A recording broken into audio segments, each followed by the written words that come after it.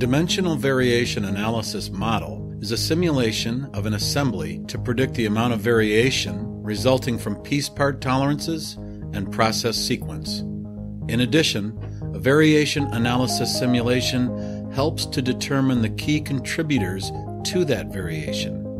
3DCS is a dimensional analysis tool for performing variation analysis simulations.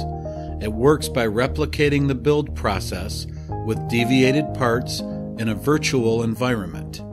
The deviations come from tolerances randomly varied within specified ranges and distributions.